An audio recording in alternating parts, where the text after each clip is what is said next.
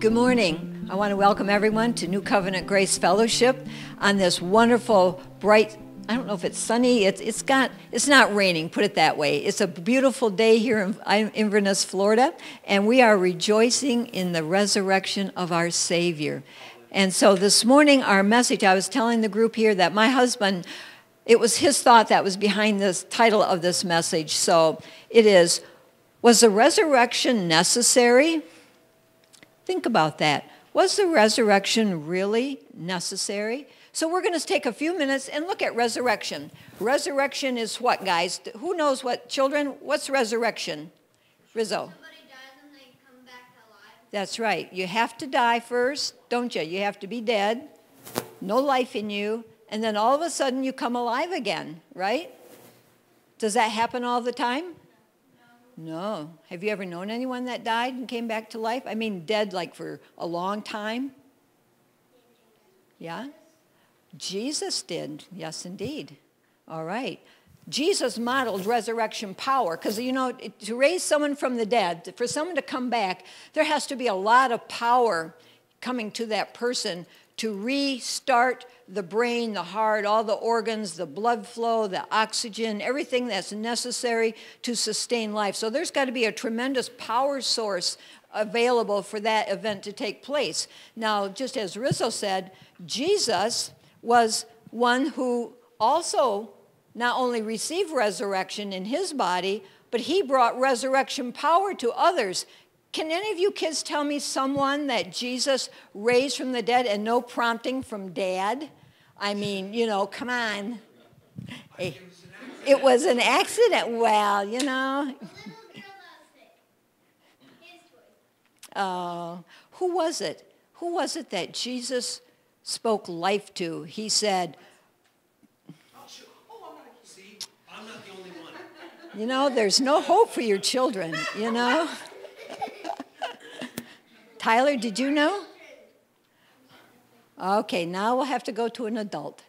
Yes. Go ahead, babe. Oh, no, that's all you. Lazarus. Remember the story of Lazarus? You know? Now, Lazarus was dead for how many days? How many days, kids? 3 days. That's right.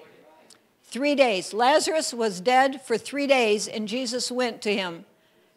And he knew before he went that he was going to raise Lazarus from the dead, wasn't he? All right, that there was a power source that Jesus had that he was going to use to bring life to Lazarus. So now we have Jesus. Jesus has died. You know, we just had Good Friday, and Jesus indeed died. He died on that cross for us all. And when you die, what happens to you? The Bible says that in death, if you are absent from your body, that means your spirit man. If your spirit, because when you die, let me ask this, I'll back up. When you die, when Jesus died and was lying in that tomb, was his spirit still inside of him? Was he just like laying in that tomb just waiting and saying, well, I got to stay here for 3 days, and then I'm going to make my big escape. So did he do that? No. So the Bible says that when you die, your spirit man, and we've talked about, that's the real you. The person that is really you is your spirit, and your spirit will live forever. And the Bible says that when you die, your spirit then leaves this shell, the body, the shell of a body, and it goes to be with the Lord. So when Jesus died, his spirit, what does his spirit do? His spirit went to God, went to heaven, and what did he do there? What did Jesus in his spirit do when he got to heaven? This is a real brain teaser, isn't it? Good thing it's not school. Yes, Aiden. Well, when Jesus went to heaven after he had died, he took his blood with him and he poured it over the mercy seat. He poured it over the altar of God. And by doing that, he now made it possible for all of humanity to have a relationship with Almighty God again. that all the things that are called sin under the law, all the bad things and the mistakes that we continue to make even now in our time and generation, it doesn't matter anymore. God doesn't look at all the mistakes. He doesn't look at all the shortcomings. He doesn't look any longer at even the sin of the old covenant, because the blood of Jesus satisfied the Father's desire for judgment against that, and that brought restoration in relationship. See, Almighty God was Almighty God back in the Old Testament, but now when Jesus said, "It is finished," it issued in a whole new paradigm shift, and now, instead of just being Almighty God, I mean, He is Almighty God, but now He is our Abba Father. And if you have a father, you are talking relationship. Jesus was a son, God's only begotten Son. And so that talks more of relationship. So here we have Jesus then. His spirit was in heaven, poured blood out over the altar, and he also did something else in the spirit. He went to hell. And you know what? He didn't go down to hell to get punished and beat up and tortured and have all these terrible things. The devil was not beating on him in hell when he went down there.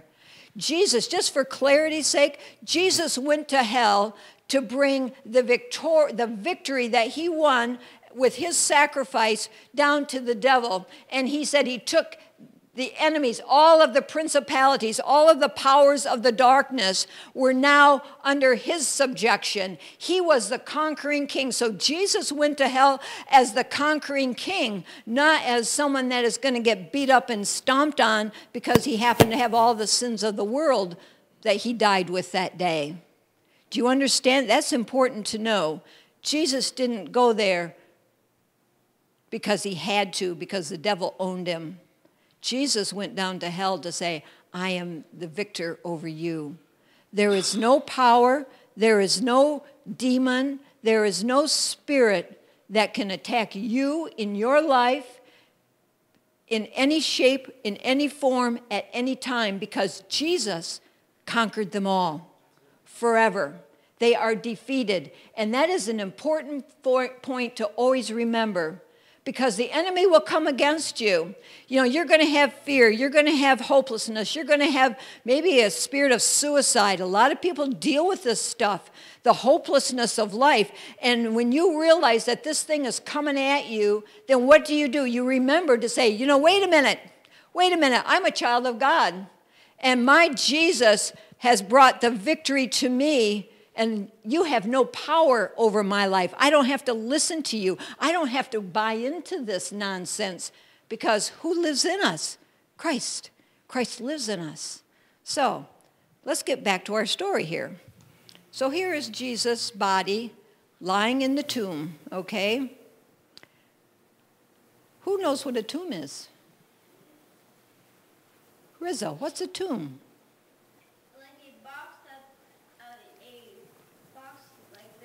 Yeah. Put bodies in it. A coffin. We call that a coffin. That'd be kind of like a tomb.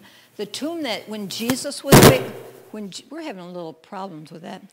When Jesus was buried back in Israel, they didn't do tombs, or I'm sorry, they didn't do coffins. A tomb was what? Anybody else know?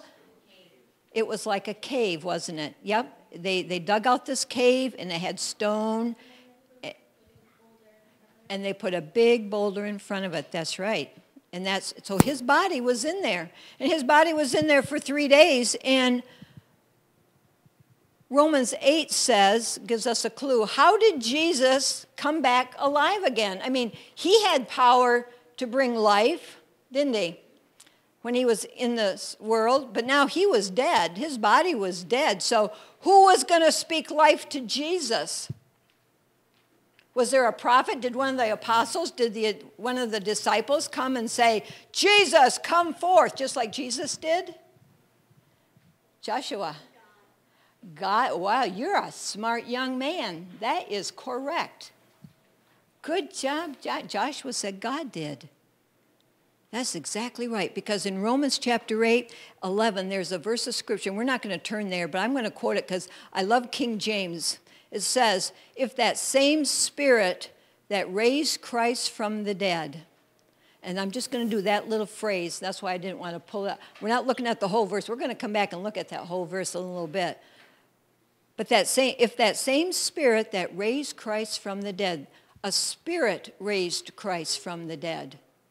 Okay, it wasn't man. Someone didn't, keep Jesus alive and just pretend that he died. He died, and there was a spirit that brought him life again. So, where did this powerful spirit come from? Colossians 2. We will look at Colossians 2. If I can get my Colossians 2 and verse 9. It says, "For in Christ lives all the fullness of God in a human body." So in Christ lives all the fullness of God. What is all the fullness of God? What does all the fullness of God mean to you? Remember, we've talked about the Godhead. We talked about that there's one God. We have three persons in the Godhead, right? We worship a triune God, not three gods. It's one God, but three persons.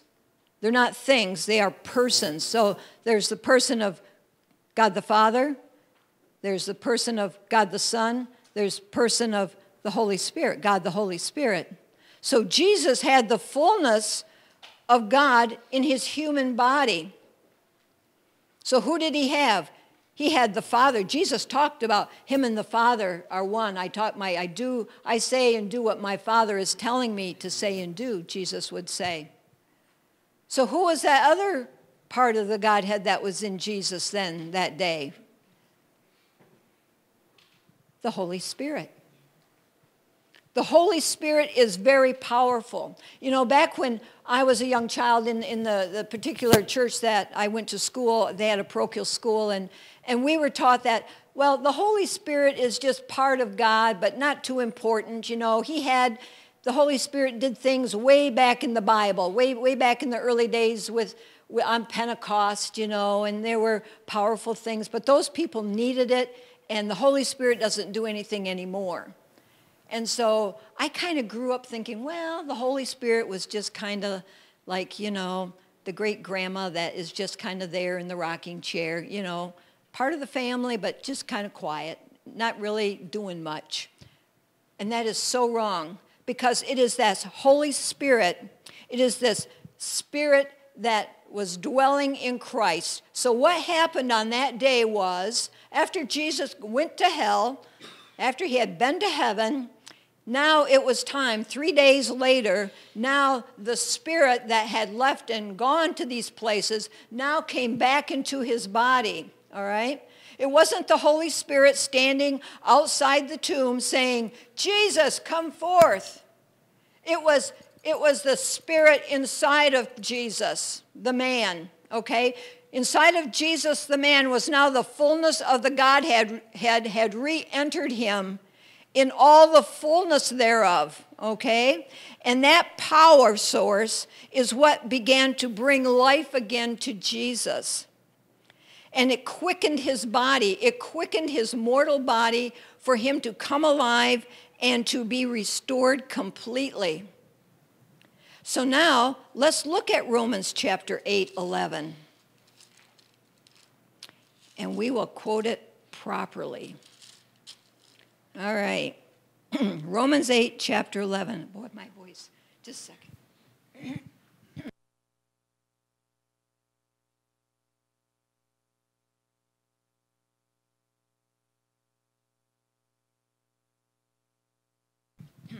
Boy, my voice is just really croaky this morning. Verse 11. The Spirit of God, who raised Jesus from the dead, lives in you. King James says, if that same Spirit that raised Christ from the dead dwells in you. So it's if, that's a prepositional phrase. It says, if that same Spirit that raised Christ from the dead, so if that power source that was so prominently expressed in Jesus' life that day, enough to bring him back to life again, if that same Spirit dwells in you, what's going to happen? it says, and just as God raised Christ Jesus from the dead, he will give life to your mortal bodies by this same Spirit living within you. Wow. Do you understand what I've just said here?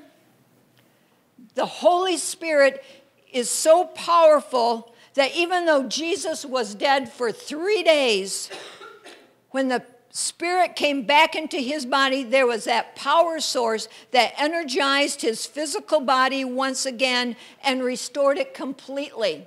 He did not have a weak heart. He didn't have weak lungs. He didn't have an partial brain working. Jesus was complete. And the Bible says if that same Spirit that raised Christ is living in you, guess what?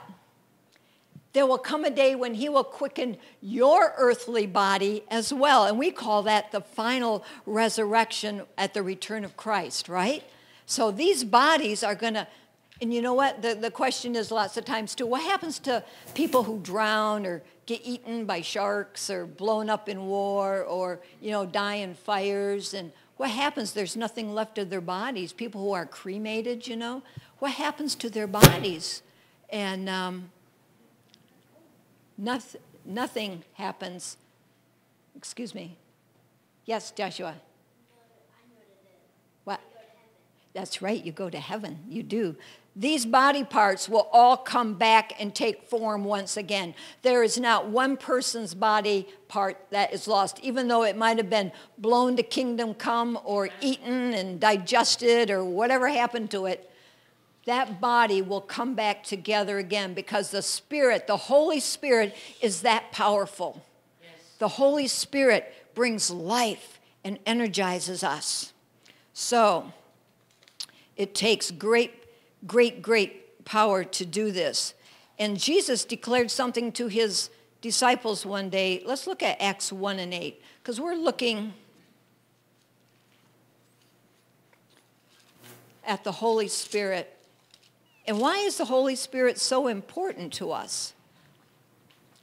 Acts 1 and 8 says, and Jesus was speaking to the disciples, and he says, but you will receive power when the Holy Spirit comes upon you. Now, up until this point, the Holy Spirit was not indwelling the heart of mankind. Because why? Under the old covenant, that couldn't happen. There was not the relationship. The Holy Spirit would come upon the prophets, some of the kings and things, but there wasn't any indwelling. But after Calvary, that all changed, and now Jesus is saying, you are going to receive power in your life because the fullness of the Godhead is going to be coming to you. So, do we need this impartation? Jesus was speaking to his disciples. He said, you will receive power. Do we need to receive power? That's a trick question. Most people would say, yes, I need to receive power. And the reality is, go over to Colossians 2. Let's go back to Colossians 2 again. The reality of this whole thing is, wait for it. We will have the answer. Colossians 2:10 says, so you also are complete through your union with Christ, who is the head over every ruler and authority.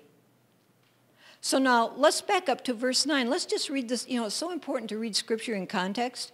For in Christ lives all the fullness of God in a human body. Remember, we talked about that. The fullness of God is in Christ's body. And so we decided that, wow, he's got all this power. He's got all of God in him. He's got the Father, the Son, the Holy Spirit, the fullness of the Godhead. And so you also are complete. You are complete. And like my husband always says, can you become more completer, which is not a word?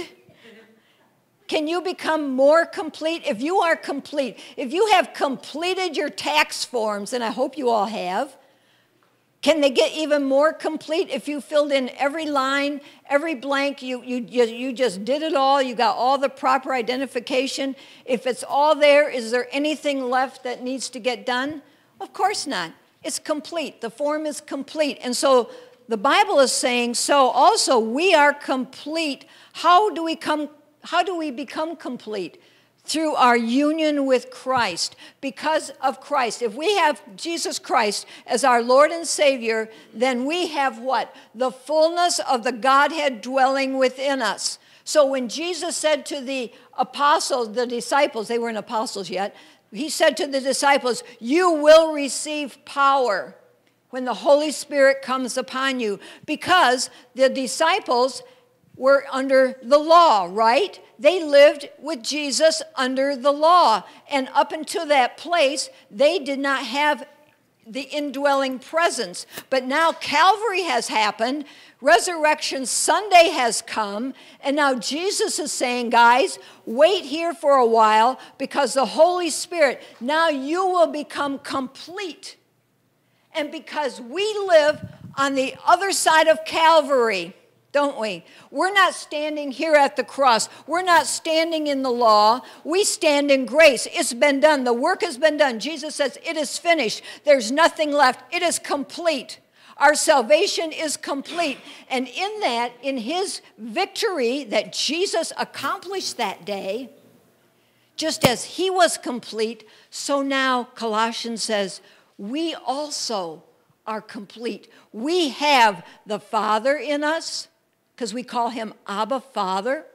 We have Christ, the Messiah, our kinsman redeemer in us.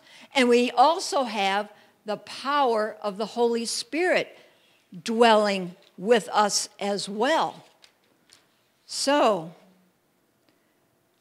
we are not under the law. And after the resurrection, the fullness of God was now available to everyone. And so it began now with all of those who put their faith and trust in Christ, that followed him prior to Calvary. Let's look at Acts chapter 2.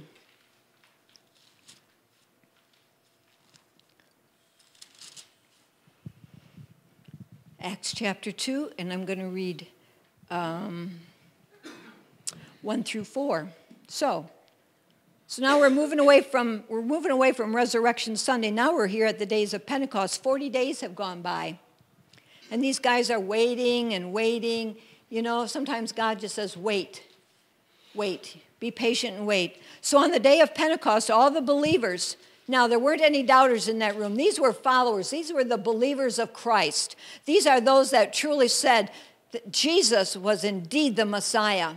He was the one that was foretold thousands of years before in all the writings of the Old Covenant. It was Jesus. So all the believers were meeting together in one place, and suddenly there was a sound from heaven like a roaring of a mighty windstorm, and it filled the house where they were sitting. The presence of God came into that building powerfully. Has anyone ever heard a tornado? A rushing mighty wind is like a tornado. Have you ever heard one? I've heard two in my lifetime. Up in Michigan, we receive quite a few tornadoes. They're not as big as the big Oklahoma and Texas. Boy, those folks, they get big ones out there.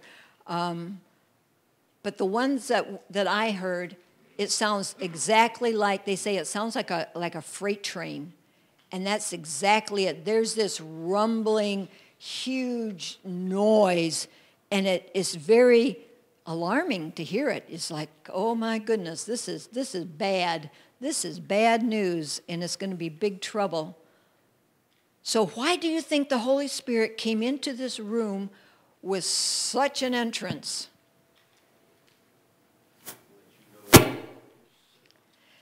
Exactly it. I believe the Holy Spirit wanted to leave absolutely no doubt in the minds of those people, those 120 that were gathered there that day, that God has just entered the building. It was God, and it is God Almighty. And there's a whole lot of power behind this God Almighty. You know, It was like the tornado was in the house with you, and then what it looked like flames or tongues of fire appeared and settled on each one of them, and everyone present was filled with the Holy Spirit and began speaking in other languages as the Holy Spirit gave them this ability. So God wanted to get their attention, and he did it. He demonstrated just the magnitude, and that was just a fraction of his real power. That wasn't the full extent of God. If he would have come in his full presence, he would have blown the place apart. But he wanted them to realize what was now in them. The Holy Spirit came into them. So he's saying, if this amazed you, it's coming into you. It's coming into your life, And guess what you're going to do when I'm working in you and through you? You're going to be a house on fire. You're going to be like a tornado that just rolled through the town. You're going to be a voice that will not be quieted. You're going to be a demonstrator of the love and the power of God, because it is not in your own natural ability to do so. But when the Holy Spirit is starting to move you, and he will move on you, that you will just step into just a dimension of God that will amaze yourself as well as everybody that stands around you. They'll say, wow, I didn't know that was in there. And you'll say, wow, God, I didn't know.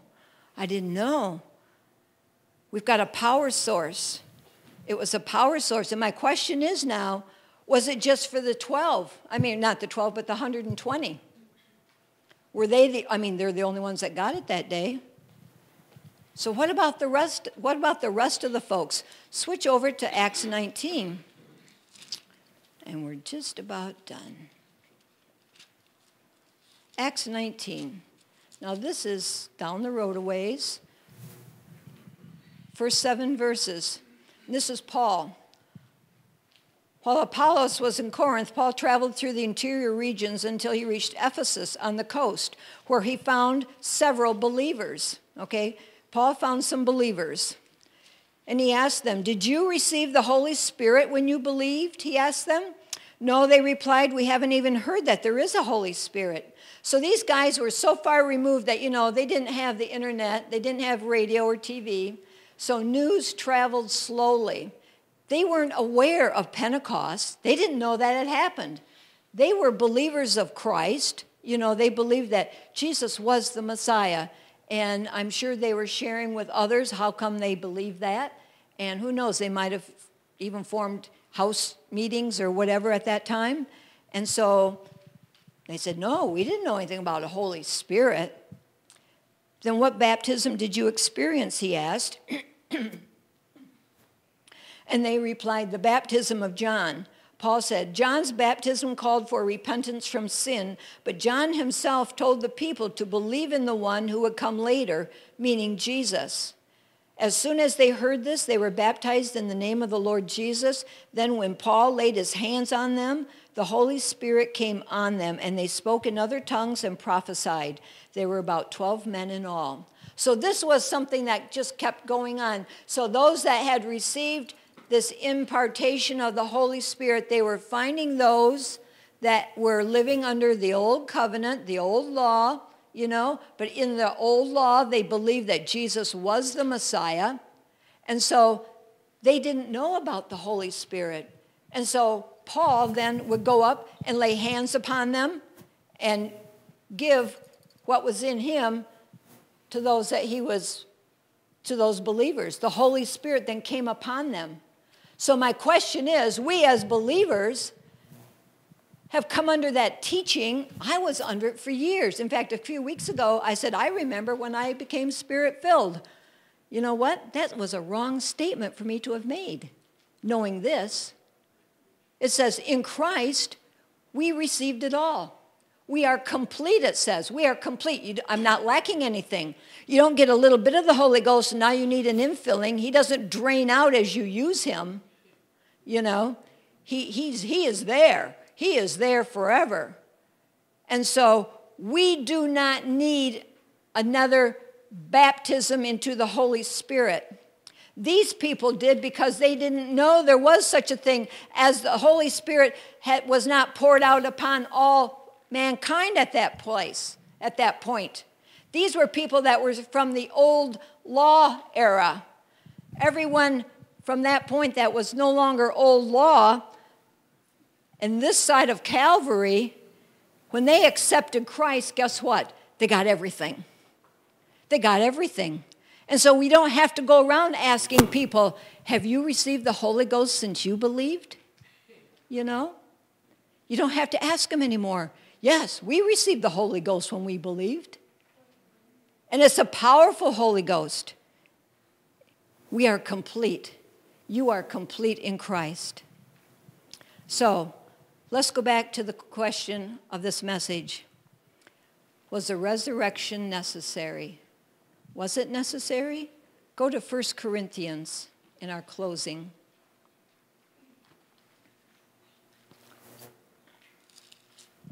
First Corinthians 15. Whoops. Flew on by. Okay. The heading is talking about the resurrection of the dead, and this is Paul. But tell me this. Since we preach that Christ rose from the dead, why are some of you saying there will be no resurrection from the dead? For if there is no resurrection of the dead, then Christ has not been raised either. And if Christ has not been raised, then all our preaching is useless, and your faith is useless. And we apostles would all be lying about God, for we have said that God raised Christ from the grave. But that can't be true if there is no resurrection of the dead. And if there is no resurrection of the dead, then Christ has not been raised. You know, some people believe that once you die, you get put in the ground and that's the end of you. That there is no spirit, there is no heaven, there is no hell. You're just dead in the ground and you just kind of decay and rot away. And so that belief system was in place back here. The Sadducees, they were sad, you see, because I made a joke. Yay.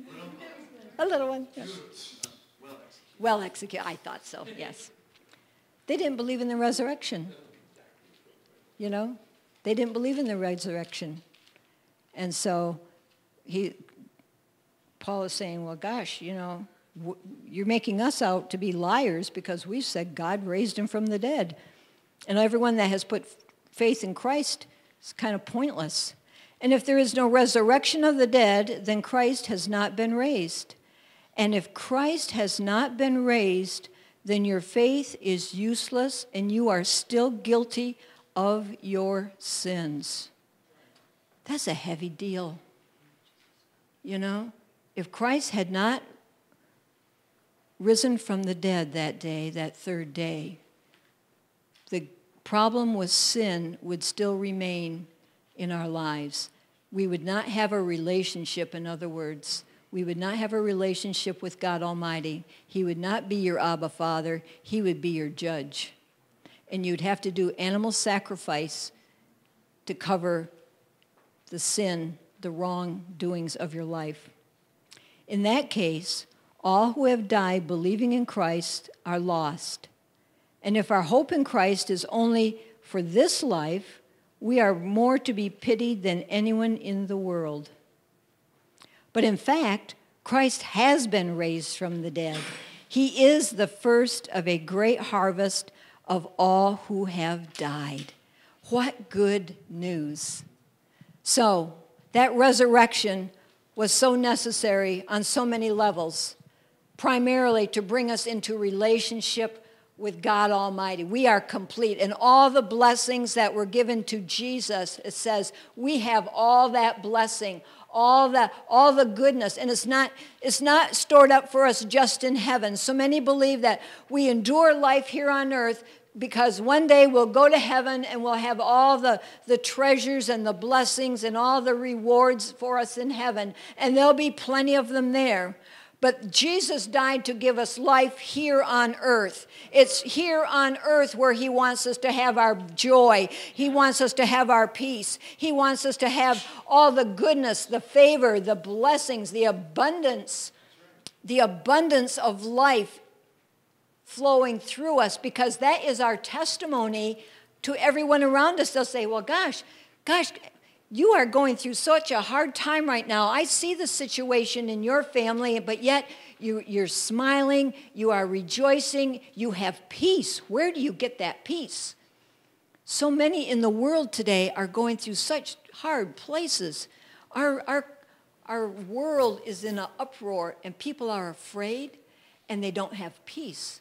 And Jesus, because he rose from the dead and the fullness of the Godhead dwells in us, we have the peace that goes beyond the understanding of the world. It goes beyond our understanding.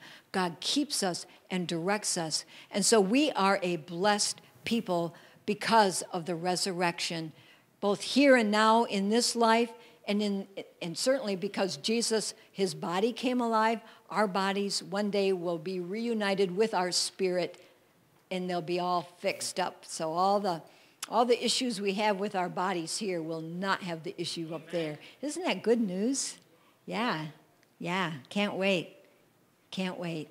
So this is a good day, a day of rejoicing.